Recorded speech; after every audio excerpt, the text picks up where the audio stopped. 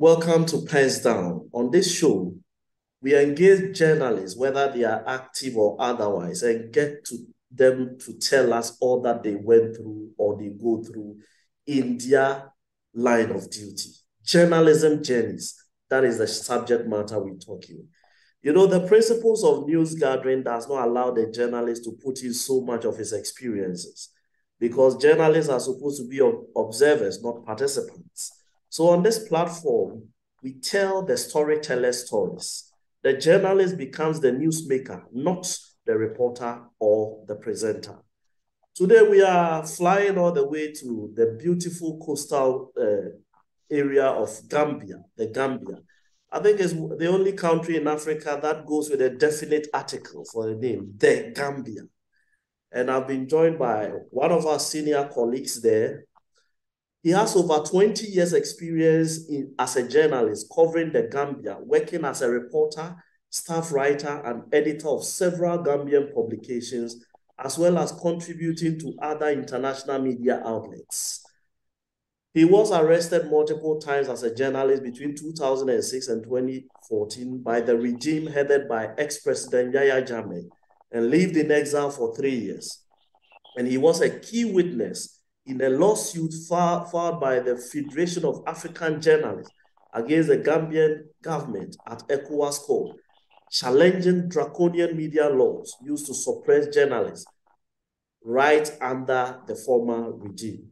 He also worked as media officer and senior communications officer, respectively, at the office of the president in Banjul between 2018 and 2020. He currently works as a media consultant based in Banjul. Mr. Sanna Camara has joined us on PENSDOWN today. Thanks for your time, sir. I'm honored to be here. Right. I listened to a brief talk you gave at the Hague Talks on YouTube. And there you said in 2014, while you were working for the independent newspapers, a story you had done struck the wrong chord within the corridors of power. And early in the morning, your media outlet, the offices were surrounded by soldiers. It was a tip-off you got that you shouldn't come to the office. That probably saved your life. Tell us about that incident. What exactly happened? Oh, okay, interesting. It's good to go down memory lane. I hardly got asked this question these days. All right. I'm thankful to God Almighty that I am alive today to tell this story. A lot of my colleagues probably will have undergone some psychological issues to reflect on these stories, and it's difficult for some of them to recount as a result of what happened on that fateful morning. It was 2006. There was an announced military coup in the Gambia against Jammeh, whether it was real or one of the several alleged coup attempts against the dictator at the time. We had several of those when he was in power, and the strategy was he uses this to neutralize his strong opponents in the military. And each time there is a reported coup, we have a lot of generals that have been retired. We've got some high-ranking military officers who have been killed or who have been imprisoned. So this was one of those days when we had the then Chief of Army Staff, Lieutenant Nur Cham, who was involved in another alleged coup attempt. Our newspaper called The Independent, at the time, we were the most critical paper in this country. Notwithstanding the news of the alleged coup, there have been a series of arrests. Now, what happens under military dictatorship is that when they arrest people, the loved ones start running to newspapers to find out and cry for help. My loved ones were picked up in the middle of the night. We don't know what has happened to them.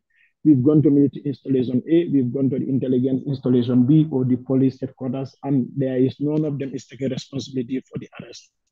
Now that enables us as journalists to document those lists, list of people whose loved ones came forward and complaining that their loved ones were picked up overnight or 2 nights ago. And then we published this list in March. I can still remember it was in the month of March. But when we arrested, when we published this list of the arrestees, the next morning, I think by 4 a.m. or so, the soldiers were deployed at our offices.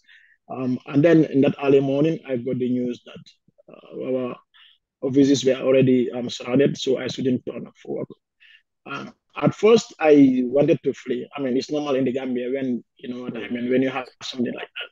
But I said, no, I shouldn't. Let me still observe the situation. But at least I was hesitant to go in the morning, like that early usual morning. Yeah. And some of my colleagues who did not get the news on time, by the time they realized or they got the news, they are already at the office and they were rounded up.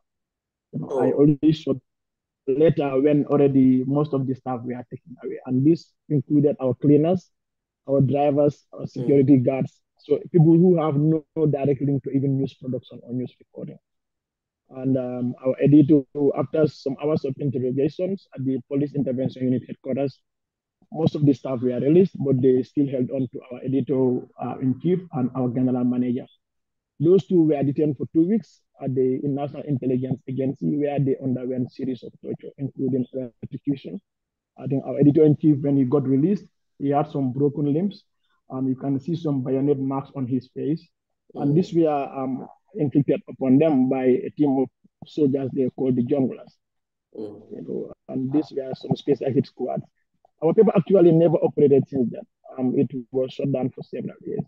The good thing is that I'm here today recounting this experience, but the trauma alone, even if you have not physically undergone this, but seeing your colleagues to have, it's enough to scare you away from the profession. Yes. But for someone like me, it wasn't enough to scare me. So I continued reporting. I mean, until today, I'm still working as a journalist in the Gambia. So it was quite an experience from 2006 until today.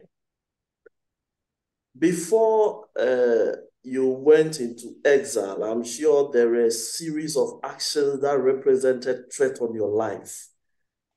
Those that compelled you to run into exile, were they then much more threatening or of greater intensity, or you felt that the repeated actions were enough to tell you that your life was not safe? Thank you. I think the one I just told you was the first experience, you know, physical, like direct threat that I faced. You know, a lot of our staff, editorial members, left the profession. Some left the country, lived in Dakar, others went to Ghana. Some proceeded from there to seek asylum outside. I stayed in the country.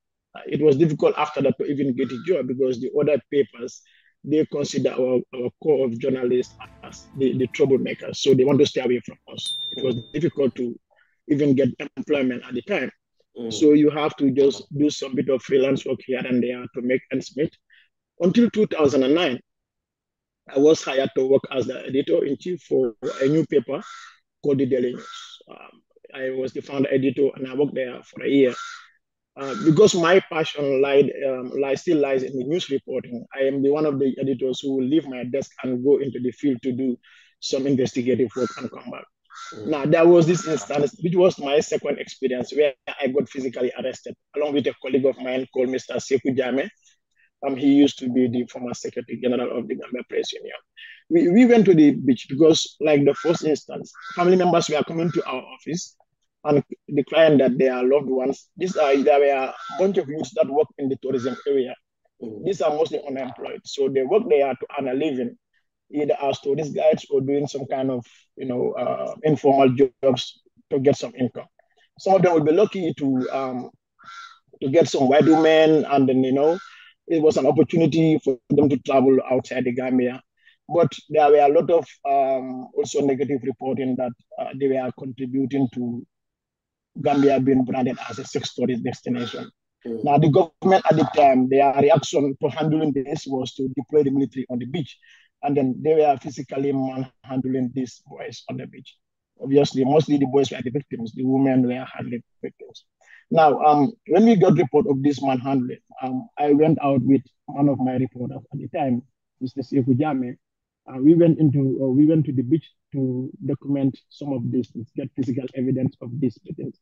And while we were there, interviewing the victims, some having some some fractures, some injuries on their bodies. We're taking photos, doing our interviews. I mean, in the process, we just saw ourselves being surrounded by red berets again, the military police. This was my second experience of arrest. And then I think during our investigation, we took photo of someone who at the time, at the time of their arresting us, we had no idea. But this gentleman used to be the captain to the president's personal flight. Oh. You know, he came under our radar because the issue of bombsters is also related with the issue of pedophilia in the Gambia. Pedophilia, yes. And then this guy happens to be with a girl that we saw to be definitely a teenager underage on the beaches. And then where the military were beating the other guys or the other boys because of following this so-called white women. Of course, these ones were spared because they were girls that were going, you know, and of course, it's obviously against the laws of the Gambia. We have a strict law on tourists who want to play on underage girls. There is also a law in the Gambia that says that children under 18 cannot consent to sex. So in all manner, this has actually... Your audio has gone off. Yes. Yes. One of those rare cases where you got evidence of what the negative sides of it is. Then the guy, I think he called, he knew we were journalists, he made a call, and the next minute we know we are surrounded, and then we are taken away. We were taken to the police headquarters. There is a tourism security unit where we were affected. We try to show them our credentials, but for some reason now they are considering our case as a threat to national security. Because this was the president. They thought we are just, like an espionage kind of thing. Imagine you as a journalist being escorted by a full pickup to your house, where your family members are there, and then they come in to come inside your house and then taking you away. I mean, obviously, it's enough to even psychologically feel that you are going to disappear. Yeah. This was my second experience. But after several hours, we had to compromise, and then we are only released on the condition that all the content in our cameras were to be deleted. Nothing was going to be published. Obviously, if you have that option and the other option of being taken away by the military, we choose to survive to tell the story rather than, the other option. This was my second option. Now, my third experience came in 2014 when I reported on trafficking in person. There were Gambian girls who were recruited to go work in the Middle East, as housemaids or house helps. But this also constitutes some form of modern day slavery. We reported this because the police were having issues prosecuting the agents that were recruiting these girls and taking them away. The girls were calling back and then reporting about some of their experiences, and then some parents were going to the police to report these matters. But the agents who were doing this saw it as a legitimate business because they are paying tax to the state. They were legally registered business in the Gambia. Some were strongly affiliated with the president's ruling party. But the story, when I wrote about this story and published it, the president was in Malabo. It was an African Union summit. And then I think the story was picked up by the BBC. And he said this story caused an embarrassment to him, among his colleagues. And before I knew it, I was picked up again, this time by the unit they called the Police Major Crimes Unit. And then I had to spend 2 days in a police cell, along with criminals. It was tough for me to even get a bail. I can still remember how that night in the police cell went. And then this, it accumulated into other activities. After I was released on bail, it took another 8 weeks and I had to be reporting at the police major crimes each time. And then despite condemnations and strong support or strong argument for my release, my colleagues in the media fraternity, both locally, internationally, saw this as an intimidation tactic that was being played on me, and that the facts of my story spoke for themselves. There was nothing wrong about what I reported, or there was nothing non-factual about it. But then it became politicized because, according to what my lawyers thought, if they had taken me to trial, I wouldn't get a fair trial. This happened at the time the judiciary in the Gambia, we are totally dependent on what we used to call mercenary judges. These were judges who were personally hired by the president from outside the Gambia to come and serve in the Gambian judiciary. They are personally paid by the president, and then they get a lot of benefits. And then those that were considered opponents of the president were brought before them.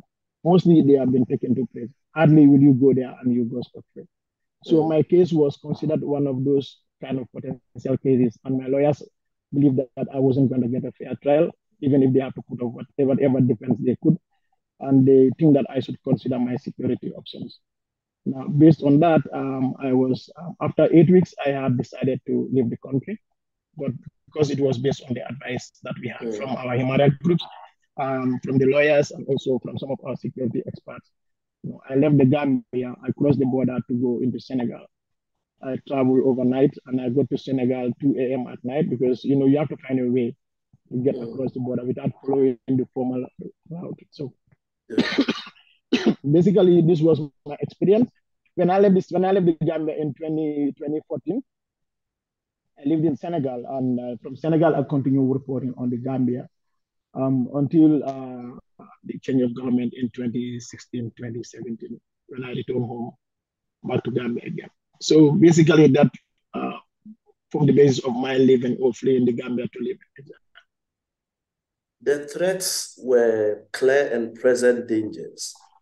Were there also times you were approached with bribes to compromise what you were doing, or all the time they came heavy-handed, threatened you so that you stop what you are doing? Several times. I can't even count how many times.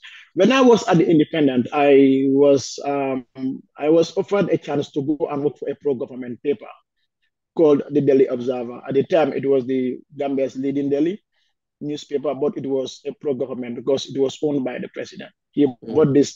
The founder of this paper was a Liberian refugee, Mr. Kenneth Best, who came to Gambia during the Liberian War to set up the Observer. But he was expelled from the country, and the president and his team took charge of the paper. Since then, the paper had been a pro-government mouthpiece. I was several times given an option to go work for that paper, where I will have got better pay. I will have faced less risks. There were times that I was some of the strong allies to the president. People in very high positions of power were inducing me with monetary gains or monetary gifts. I have never at any point in time accepted this. Actually, I stood true to my profession, my ethics, and my principles. Obviously, it means that the other side, even by looking at the other side, it's enough to convince some people to move on to work for the pro-government entity because they were having a lifestyle that is not at any level with what we, the independent journalists, were going through. A lot of my colleagues in the country went to outside and lived there. I never left. I stayed true to this profession. And there was no point in time that I accepted anything like that. Be it from 2016 until the time that I left the Gambia, I had not relented. I had not changed my style of reporting just because I want to get any benefits from the state or its machinery, I will call it, because the state as an entity also has some people in the private sector, in the civil society, who were operating at the behest of the population. So I had actually managed to stay very independent until today. This is interesting. So how did you enter journalism? How did you choose journalism for a profession? Let's go back to that, the starting point. When I was going to school, I went to a high school called Amity. This was one of the schools that were built by the colonialists in 1927 in the Gambia, and it was at the time, I think, one of the only government boarding school, either only or one of the only government boarding schools. But then it had this reputation of producing future leaders with strong abilities. But when I discovered some of my abilities when I was going to the primary school, I had some thing for essay writing, and when I was in the high school, I joined the press club, but I also wrote in the school magazine a number of times. When Gambia had its own first television station in 1995, and I remember there was a youth show that was organized at the school. The TV came to look at the life that we experienced. And I don't know, for some reason, I was identified to be one of the people who speak for my colleague students at the time. All of this contributed to how I ended up becoming a journalist. I had that thing for journalism for writing and for reporting the news ever since in those days. Obviously, you grew up in the village, you were listening to BBC Focus on Africa. It was a very famous program that you had to learn a lot of things from around Africa, or the World Service, where you have to listen to some very famous journalists, and then all of that contributed to me. When I left school in the year 2000, for some reason, this 2000 was a very dark year in the Gambia's history, because this was the year that there was one of the biggest student protests that happened against the military government of Yahya Jammeh. And then 14 people were killed, including a journalist and a Red Cross volunteer, obviously, and the majority of them, I think 12 of them were students. And this happened right under my eyes, because this was my 12th grade, and some of my colleagues were direct victims. I saw what they underwent at the hands of the military, and my passion to report about this violation, this injustice, it just grew stronger and stronger. So when I left journalism, when I left school, I couldn't do any other job. A lot of my colleagues at the Gambia, because of the lack of job, or let's say career advices, will choose some want to become teachers, some want to join the army. If you come from a high school, you join the security services, obviously you stand a chance to get promotion, to become a cadet or something. I just chose to be a journalist because there was no school of journalism in the Gambia. You undergo what we call an apprenticeship. You work as an apprentice. You are attached to somebody in the newsroom, and you spend a months to years. And then I spent about 3 years as a cop reporter at the independent newspaper. And in the process, I was being assigned to go on coverages. Sometimes I have to go with my seniors to learn from them. When I come, I write the news. The editors and the senior journalists will mentor you on what you should do. So I was learning on the job until by 2003, 2004, I was knocking the front pages, and then I've never turned back ever since. But this is how my journalism started.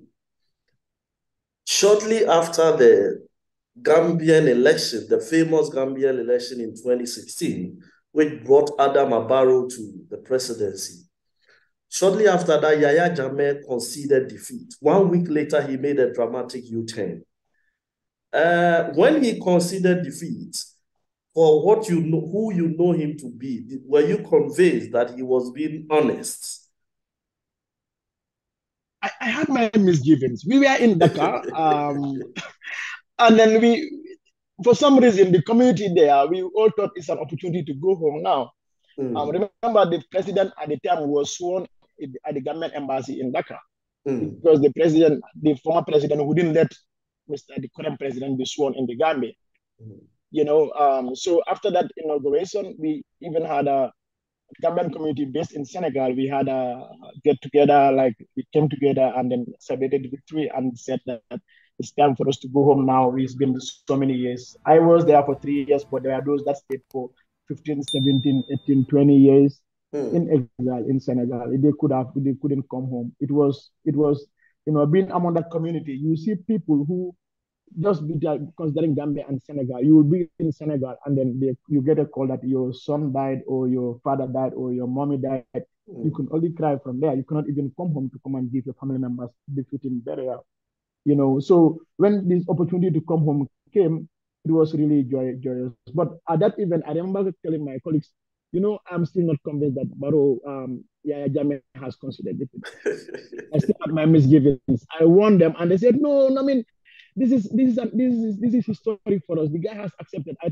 I said, "No. I think, in fact, there is a lot of time because he got about 2 months, almost 2 months to the inauguration of the new president." I said, "This is a long time for us to allow this guy to stay in office. He may be contemplating other options." And people think I was just being a devil's advocate. I said, "All right, I will. Let's give him the benefit of the doubt." So I wasn't really surprised that he made a U-turn within a week or so later. He said that when it happened, I called my friend. I said, "I told you this." They said, are you a psychic or something?" I said, "No, I definitely know this guy very well. I reported on him for years, over a decade or decade and a half. I mean, I could tell you sometimes when he made certain moves, I could analyze and I tell you that this is going to be the outcome or this is going to be the next step."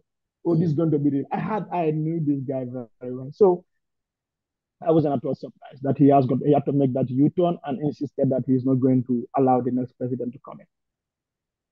When you stepped in Gambia first, after Yahya Jammeh had left power, were you convinced that this is a new atmosphere, a breath of fresh air, and that you were going to practice your journalism without the usual military detaining, arrest, and other things? Were you convinced that the atmosphere that had come was going to be the one you had always craved for all these years? Obviously, I was really convinced that we were going to have one of the best examples of democracy in West Africa and Africa in general. For us, it was, remember, Gambia had independence in 1965, and we had one president for 30 years. Our first president overstayed in office. If we look back at his time in office, Jawara, we always say that in my opinion, I think one of these setbacks of that regime, despite some great human rights records, some democratic credentials here and there, I think that his biggest mistake or our biggest error was to allow that guy to stay in office for 30 years. It formed the base. And when Yahya Jammeh came in, he also stayed for 22 years. We had cried for building of strong institutions. We have cried for some very basic standards of democracy during that 22 years, not just about press freedom, but about overall governance structures and systems that we could have. So when the coalition, the opposition candidates came together to form a coalition, our agenda, generally, I would say our agenda, because as a journalist at the time, I was not only reporting, but I was a strong advocate. So I become part of the process to fight for change. We had a very, very solid, very, very formidable agenda of reform that was presented to the Gambian people, and it was approved because overwhelmingly they voted for the opposition to change the president, the president at the time. I was very convinced that if we had come and then implemented all these things that we spoke about, or we promised to the people that in the Gambia, in West Africa, in Africa generally, and within the international community, we were supposed to have one of the most one of the best examples of democracy in Africa. Personally, when I came in, I was working as an independent journalist in 2017. In 2018, there was some advert. I was recruited to go work for the president as media officer. This was because the team that were there with the president, some of them, there were some still capacity issues, and then they had to fire some of them and then re-announce for new applicants to apply for this job. At first, I didn't even bother to apply, but I was approached several times to say, you are going to be a good fit for this. You were part of the struggle, you understand. Some of you should go in and work with the system, with the government, so you can serve as the conscience of the government. You can keep reminding them in case they want to derail, because, Africa, we had some of these stories of presidents coming to power, promising one thing, and once they are there, do change their thing. Yes. So I came in there fully convinced, because it's the only time in my life that I had to work for the state or for the government. I had never worked for government in my career as a journalist. So that means, if I understand you, you worked at the office of the president not as a political appointee, but as a professional. No. I went there as a professional. I was hired to work there as a journalist. I was hired as a professional. The position that I occupied, I held at that place, was a professional position, and it came because I had a clinical skills that were required for that job. It wasn't a political appointment. I went in there to work and that's why when I was working there and I realized that since we are no longer going the way that I expected them to be, I started speaking out from within. Before it got to a point that I had to, I had to eventually resign. I started speaking up against some of the things from within. I saw a lot of things that were not going as promised, and I saw a lot of promises being broken. I saw the president stand, before the Gambian public and announce that he was going to run for office, something that he promised. Sorry. The phone just fell down. Sorry. Yeah. All right. Something that he promised was he was never going to do. He promised to come and serve a 3-year mandate. But when it was changed to 5 years, and before the 5 years could elapse, he announced he was going to form his own political party. This is a guy who never had a political party. He belonged to another political party. But because there was an agreement, a consensus among the opposition parties to say, because we have to come with a reform agenda, a transition agenda. Anyone who is going to run as a candidate must represent the interest of all the political parties. So he came in as an independent candidate to serve a transitional 3 year term, during which time he was supposed to implement all the reforms that were envisaged, that were planned. I mean, but by the time the 3 years elapsed, you look back, you realize that 1/3 of the promises were not even met. Some are deliberately ignored. For example, we were supposed to have a new constitution because the constitution we had on the Jamaica was butchered. There was constitution that was amended over 52 times. So we needed a new constitution that was going to meet at least some basic standards of democracy. We were going to have some reform in the civil service. We were supposed to have reform in the security sector. We were supposed to have reform in the judiciary. We were supposed to have anti-corruption bodies. We were supposed to have national human rights institutions. So we were supposed to have reforms in the elections. Remember, the elections reform agenda actually resulted in the killing of some opposition elements at the hands of Jammeh's agents. You know, and it resulted to some kind of revolution, and some of the major political party leaders were all imprisoned as a result of that. So basically, for me, to continue working for a government like that, and then ignoring all these promises is something that went against everything I believed in. At the time, I think my bosses were not very comfortable with my attitude, because they realized that I was, mostly I was becoming somebody who is not tagging along with the agenda. So they couldn't fire me. I mean, I would say, because they really wanted me to continue working, but they have decided to move me from the president's office to move to the Ministry of Information, where I was supposed to work as a news editor for in that ministry. And I said, no, I haven't come into this government to be used as a political tool, as a political apprentice, whatever you guys want to do it. I'm going to resign to leave government. And they spoke to me, and people called me to say, no, you should be considered this. I have got calls from very high places. People who were, the president never called me personally, but people who were very close to the president called me and then gave me options, gave me promises to say, no, you have to understand this. You can't leave this thing. I said, no, I'm going to leave. So I announced my resignation. I submitted my resignation, and I announced on the media that I have resigned from government. And then because I gave my reasons why I resigned from government, to say that the government is not respecting the principles that were promised to the people. And it was good. I felt very relieved for doing that, because I wanted it to go on record that this is the promise we made to the Gambian people, but we are reneging on those promises. And for someone like me working in there, witnessing all of this, to just look the other way, and I could have stayed on if I had no principles. I wanted to enjoy from the state, the covers. I could have stayed. By now, I would have got probably some couple of millions in my account. I would have been, enjoying some good lifestyle, traveling with the president. There are those that are there who are, but I just turned my back on all of that and said, look, it's better to, live on principles, even if you're going to die poor, than to go along with something that is definitely going to continue to haunt you for the rest of your life. So I took a step back and said, no, I can't do this. So I gave up. And I resigned from the company. In the midst of all the abuse you suffered, the arrest, detentions, and all that, what was the position of your family? Were they still happy you were still holding on to journalism, which was obviously becoming a threat to your very life?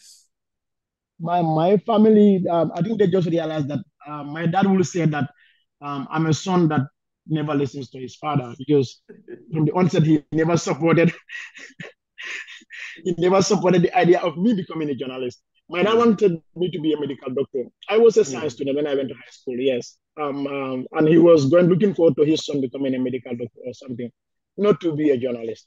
So he never supported this. My mom, on the other hand, my late mom, she became late in 2004. She was, on the other hand, she was my biggest supporter. She believed in me and she supported me all along.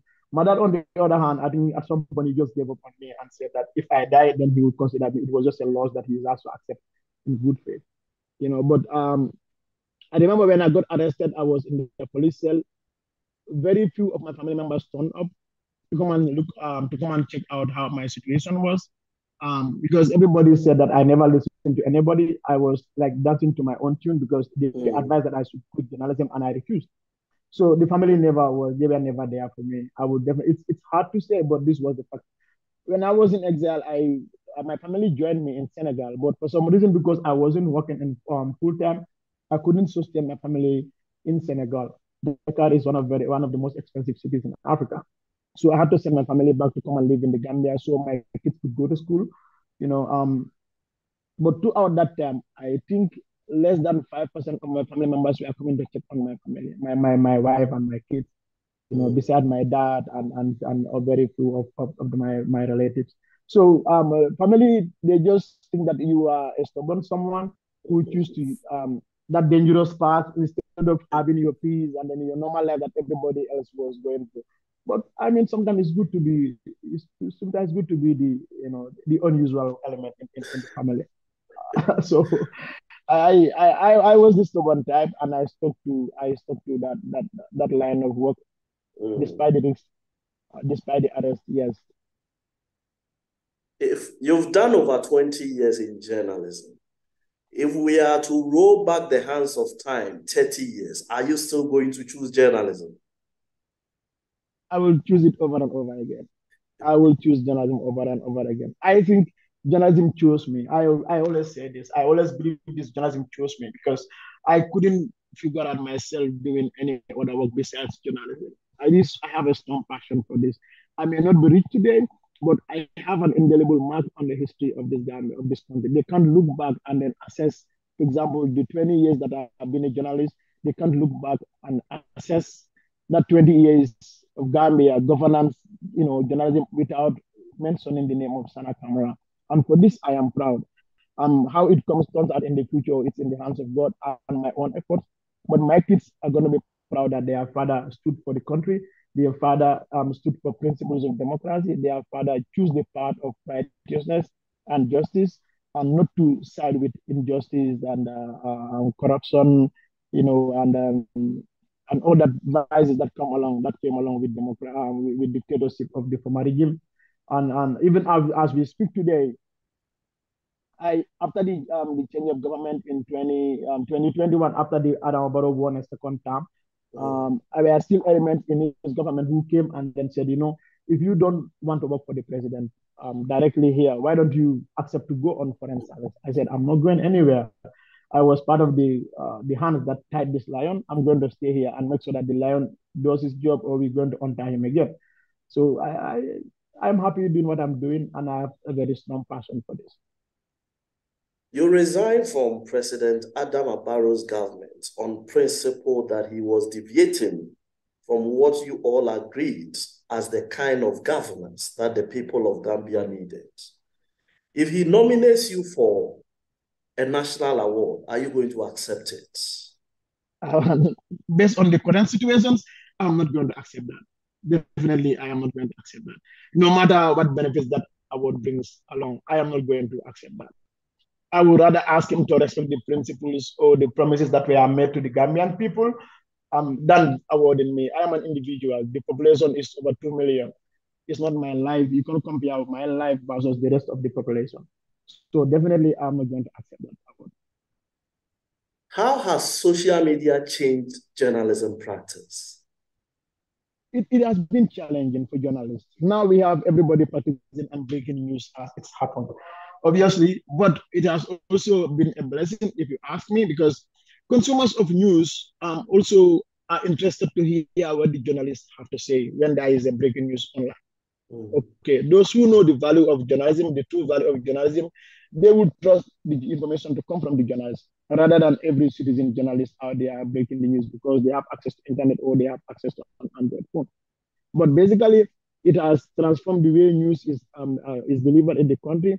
It has challenged the traditional media, for example. Newspapers who are publishing every morning in their papers now are challenged because they have to come up with something that has to be fresh by that morning.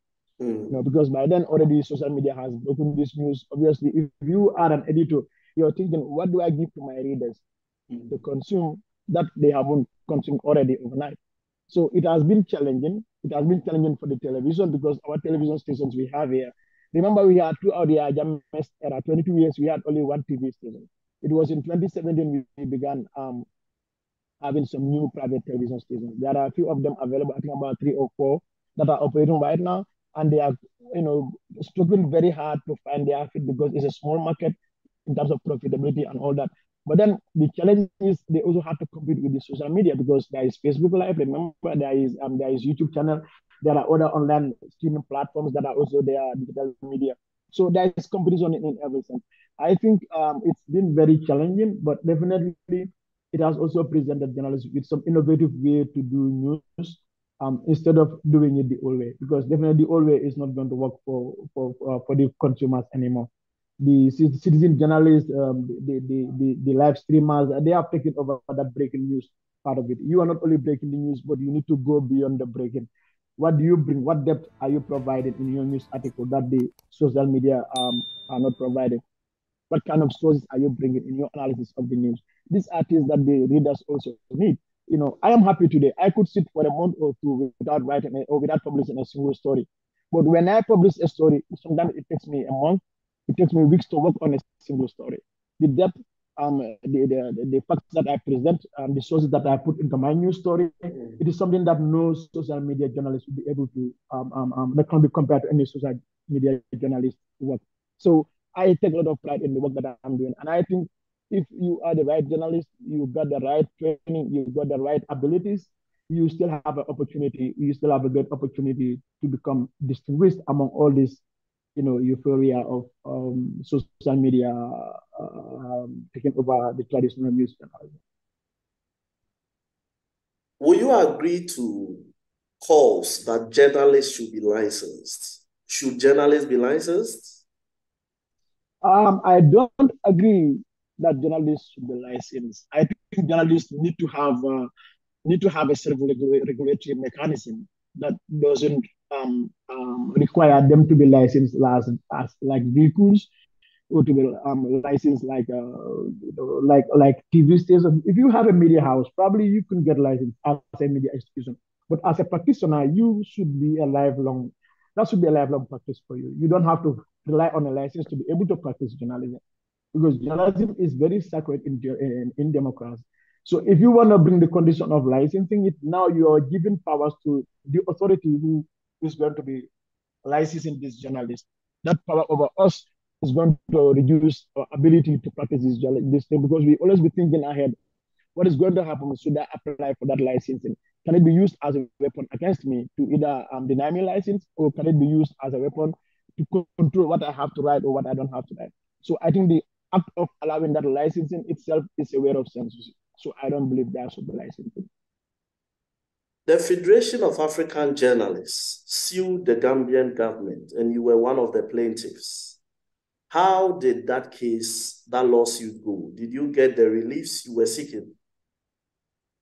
I was a witness. I was a key witness. I wasn't a plaintiff. The strategy was done in such a way that those who were physically tortured by the regime acted as the plaintiffs. Okay. And then there were a number of witnesses, and I was a key witness because I'm one of the journalists who stayed in the country during the duration when all of those things were happening. I had this unique experience, that unique ability to, my statement came and give a lot of support to all of them because I saw what happened firsthand, and my story could relate and support whatever their claims were at the ECOWAS court. So yes, the outcome was very positive because we won the case, and because of that, the Gambia government had to pay compensation to all those who were acted as, I think about 4 of them who acted as plaintiffs. They suffered very serious abuses in the hands of the state for doing their jobs. And some won $50,000, others won as low as $25,000. But basically, it has impacted their lives after this. But because I was a witness, I'm proud that I have taken part in this. And some of those recommendations were also implemented on the ground. And because it started at the time that the local press union was also challenging in the Supreme Court some of the draconian laws that existed. So the ECOWAS laws, the outcome of the ECOWAS case and the outcome of the Supreme Court case that the GPU, the press union, also challenged in the courts here, they all complemented each other so that it could form the basis for media reform agenda of this President Barrow's transitional government. That reform agenda is ongoing. I think we've gone very deep now. We have gone very far.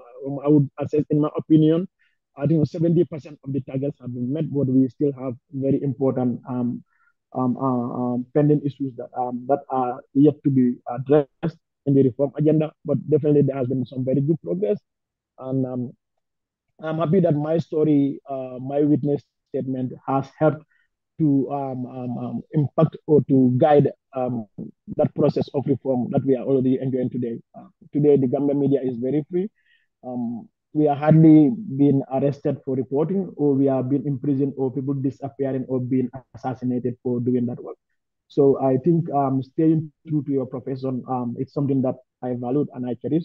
And I'm happy that I've taken part in that process to legally challenge this case so that I don't only write about them, speak up against them, but also I have allowed myself to go to the legal process to challenge them and then their constitutionality or their meeting of international journalism standards.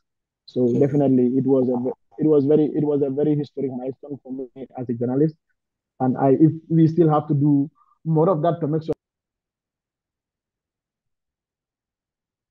Your mic is off. Okay. Tell me your golden memories, 20 years and more. What memories are for you the most cherished in this profession? I would say that I would have loved, for example, the Gambia Press Union with support from Gambia Media Support, which is a Danish media association that partnered with our press union to help capacity as Gambian journalists, because the issue of training had been had been a very big issue for us in the past, during the past regime. We had the first degree program in the Gambia on journalism or in journalism in 2014. But a professional course that was initiated in 2010, I was happy to be part of that. And I was among the outstanding graduates. That is one of the most cherished memories that I had in journalism, that I had to wear a professional graduate in Gabon to say that I have undergone 2 years of professional training. Is a memory that I cherish. I can hardly forget. This happened in 2014.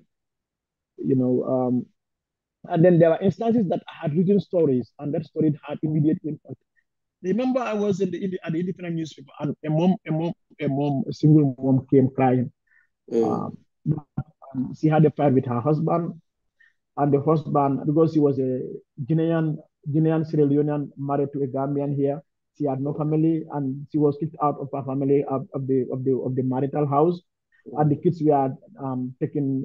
She was separated from her kids that were really young kids, And then you writing about these kind of stories, and the next morning when this story was on the headline, you get a call from the Inspector General of Police to say that you should go with the woman to the police headquarters.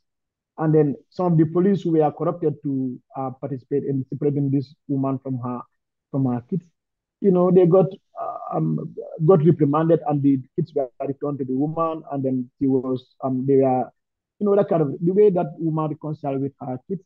These are some of the takeaways that I believe they are so valuable that it's not comparable to anything. That feeling that you've been able to achieve this with the power of your pen. This is one of the greatest memories that I also cherish.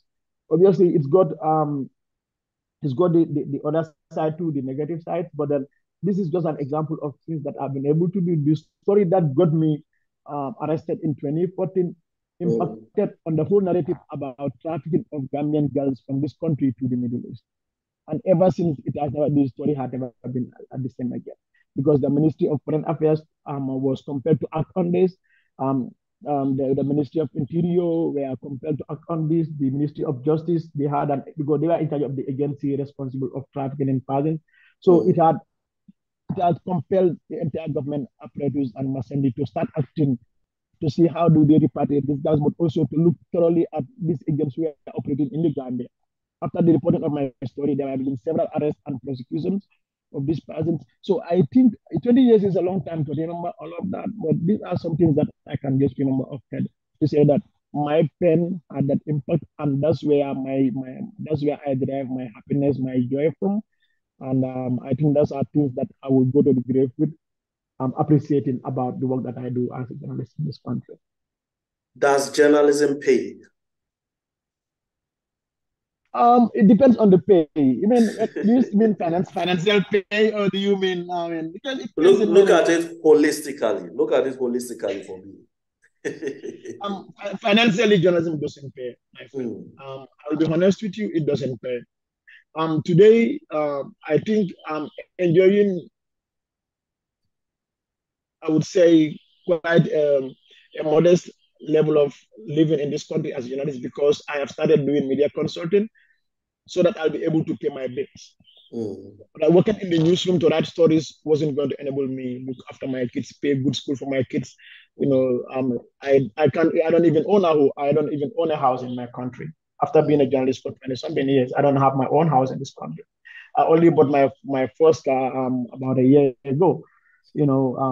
So all the time that I worked as a news writer in this country, I have not been able to make enough money to say, well, actually this can happen.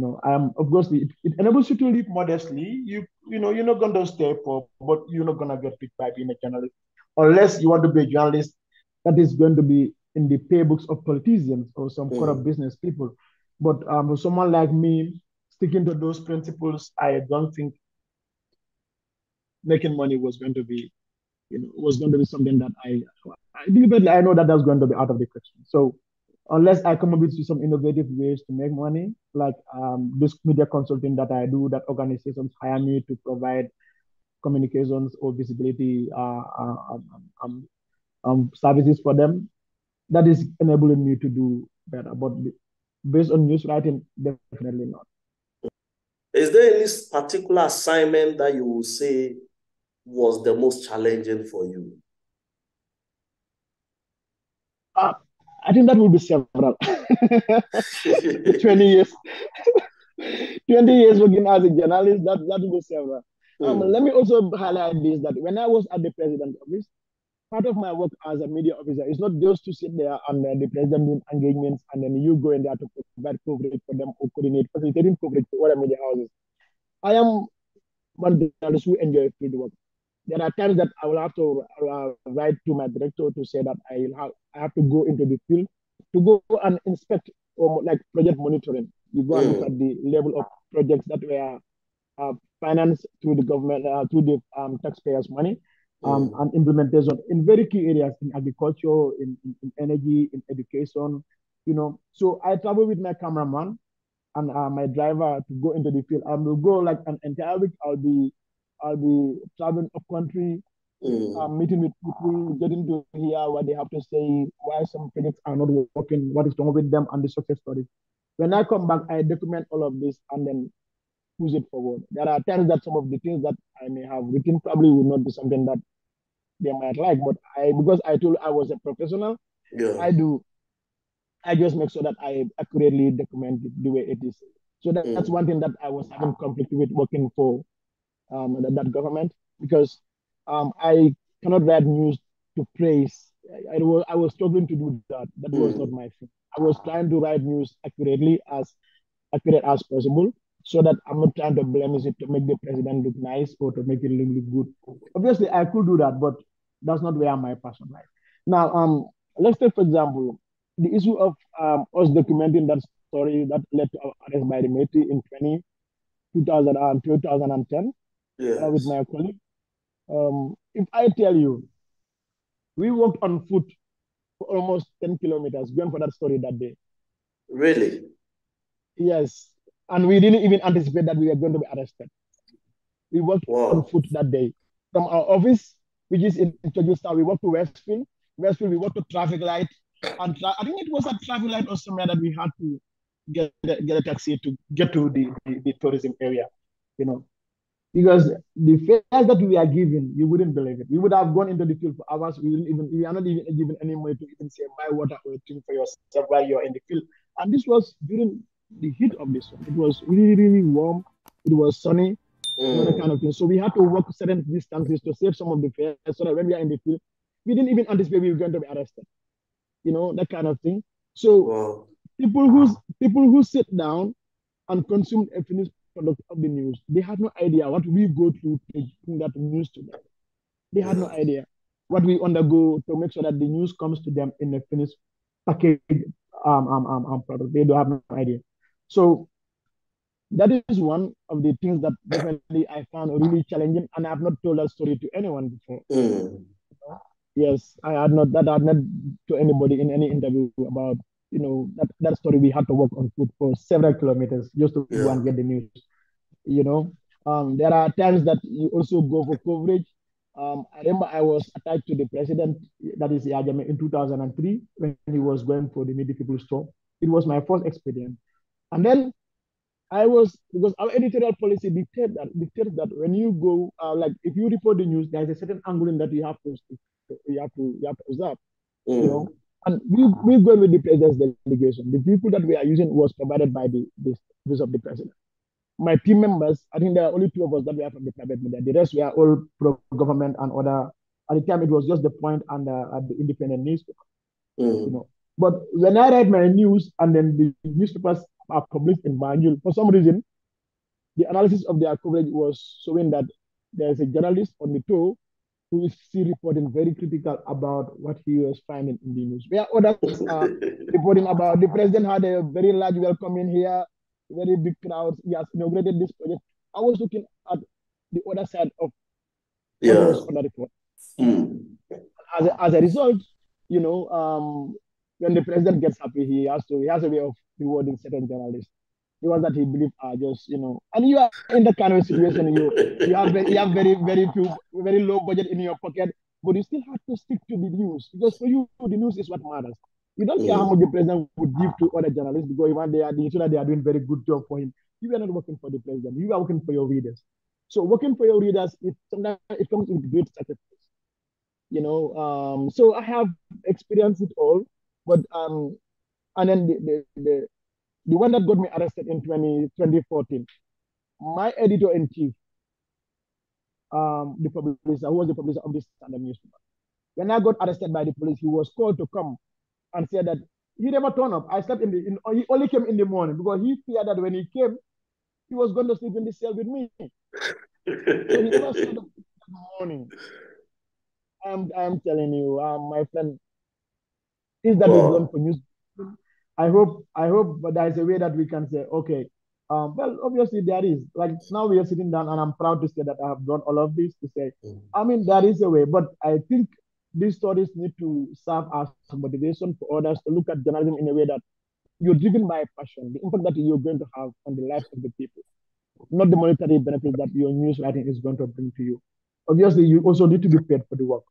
But the primary motivation should have to be the impact that your stories are going to have on the lives of the people. So I have slept in police cell. I have been arrested and then by police and several another time I've been arrested by the military, but I never gave up. I mean, a lot of my colleagues gave up; they ran away, but I still stayed, to still tell the news.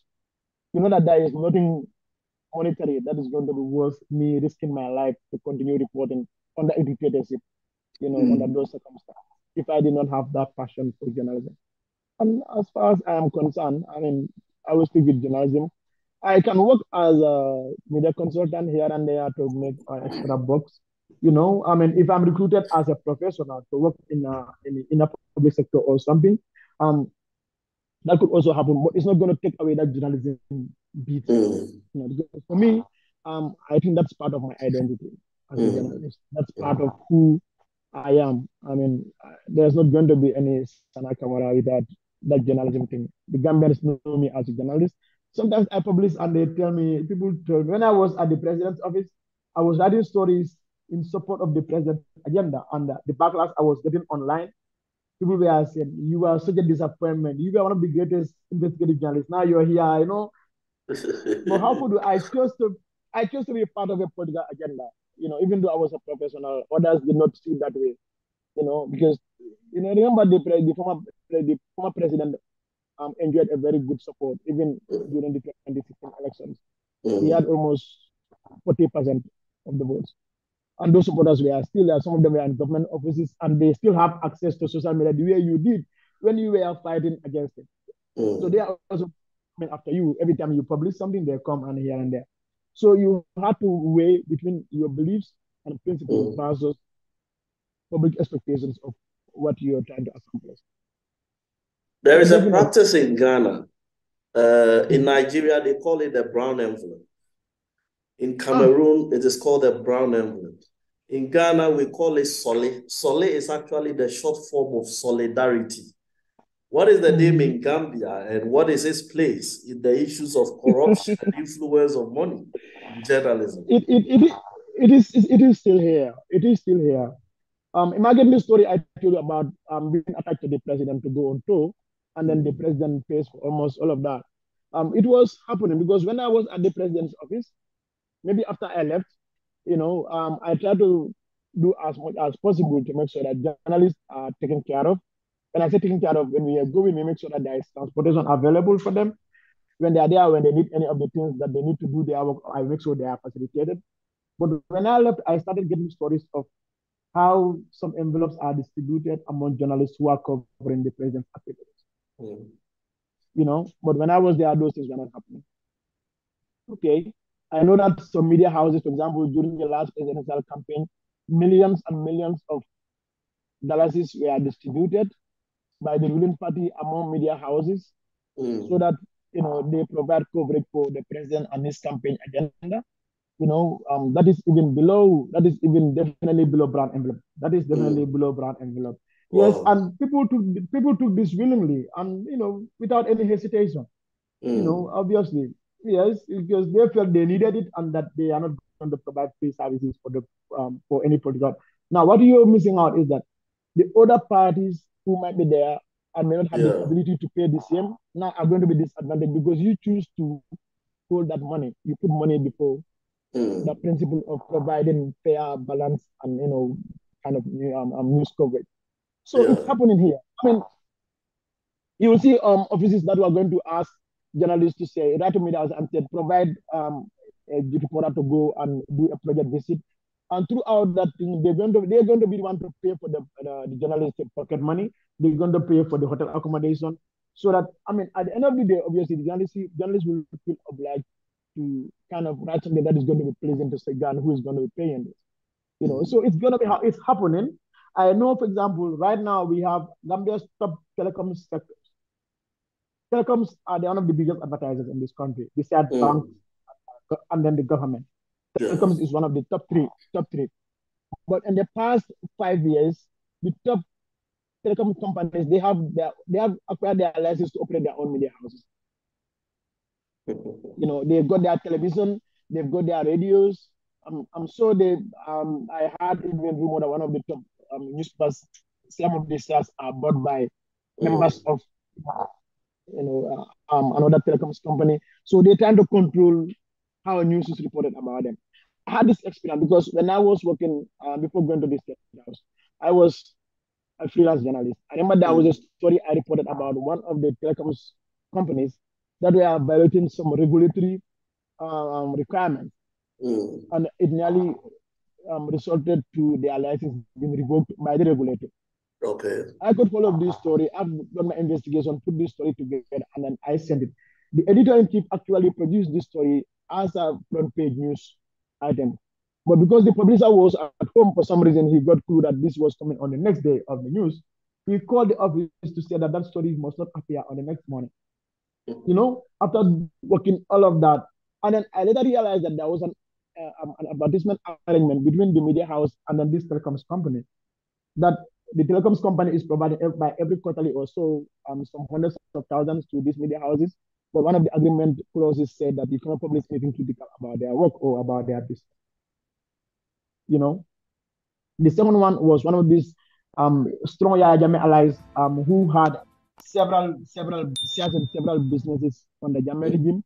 And then he was even reported on that in the Panama Papers investigative collaboration. Sure heard about that Panama Papers. This guy also, there was this story that I've been collaborating with these guys who are doing the Panama Papers. about that story. And when I wrote this story, and it was also supposed to publish in the same paper I'm talking about, again, the publisher called and said that we should hold on to the story. They have to get this man, because the man, to him, was a philanthropist who supported them when they were in need. Now, to get that guy's version, obviously, it diminishes, it undermines all the stuff that we put together.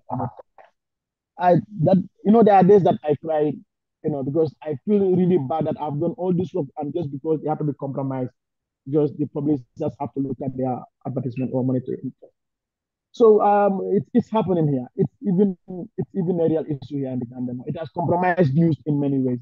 The newspapers, the televisions, the radio stations, most of them operating here, I will tell you, are already compromised because of this advertisement money that they so badly need, and they're going desperately after them to get. So we have very few public interest publications in the country, and then that is something that I believe it should be a priority if you want to build a vibrant newspaper in this country, or a vibrant media sector in this country. People need to look at public interest journalism as opposed to private independent media that want to rely on advertisement, because advertisers are getting very, very aware that their money has to earn them some value in how newspapers report about their business, even when they are morally and ethically flouting some of the the requirements or the laws that regulate their work in the country. My final question. A lot of political players and politically exposed persons are setting up media houses. I don't know if that reality is playing out in your country. Political ownership of the media, are we caught in trouble? Is there a reason to be worried? Obviously, like I said in the bit about the advertisers, it's the same with the political. What they are even doing, some are even working very softly, because they are not coming directly to, so that people are associating them as like the owners of this media house. What they are doing is to be behind the scene and then pushing money to have very strong journalists. We have seen these things happening here. We've heard about it, but now we have seen evidence of it. It's coming here and it's very strong, because politicians are already investing for the future. They're investing today, but their objective had been the future. I've got those kind of offers a number of times. I had to turn them down. When I left the president's office, one of the president's strong allies owns a media house in this country, called me and said they're going to offer me a job. I was called for a meeting, and then they proposed that I come work for them. And then they put a car key on the table and said, you should say, if you say yes, you're walking away with this car key.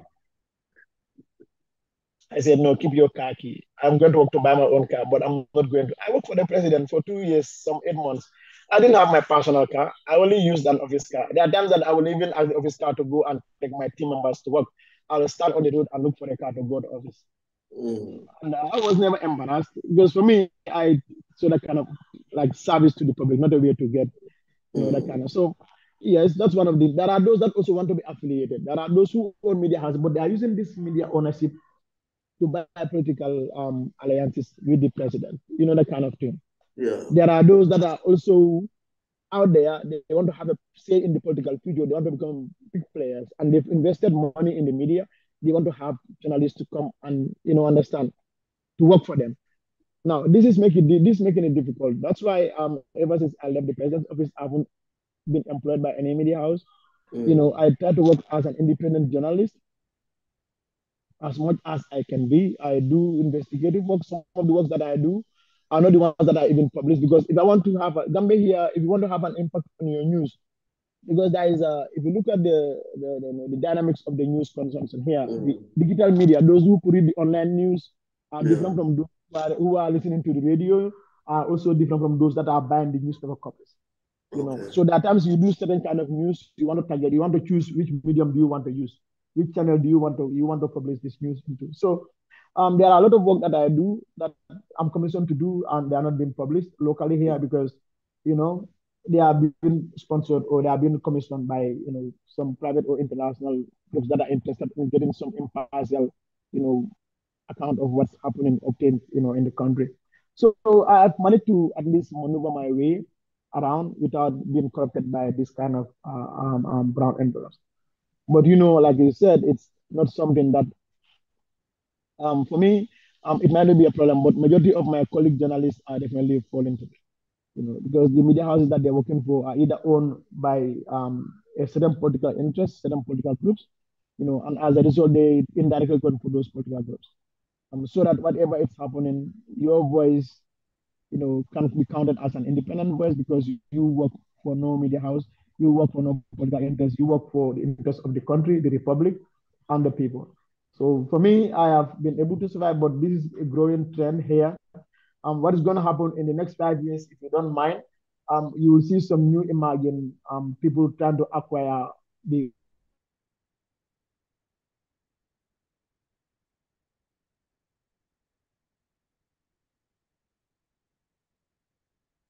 Your end is frozen, sir. Hello? Yes. Your end went off a bit. I said that there are those that are, for example, right now, there are some businesses and politicians who are starting to become politicians, but they are invested in the media to form the basis of them running for political office in the future. So in the next 5 to 7 or to 10 years, you'll have those people here publicly declaring their intention to run for office because already they are invested in the media. That is going to lay the foundation for them to run for public office in years to come. And this is it's very serious for us as journalists because it means that you are already playing you are playing a role, you are being, I don't want to say you are used as a tool. It's quite a little bit time to use for against some of my colleague journalists, but you are playing a role that you are not even aware that you are becoming I don't know how to frame it. You are becoming a player that you are not aware that you are being used for a Okay, so you are like a pawn in their chess game.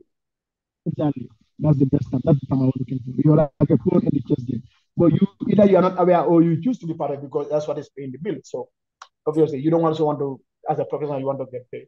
So this is happening and it's quite serious because we've seen those journalists and the effect that they are having on the political discourses.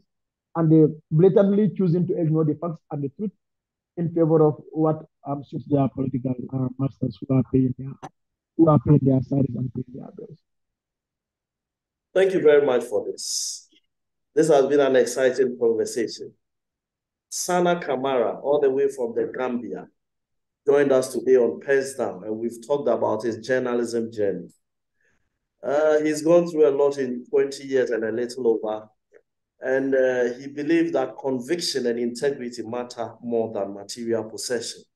Those have become abiding undertones in his professional life.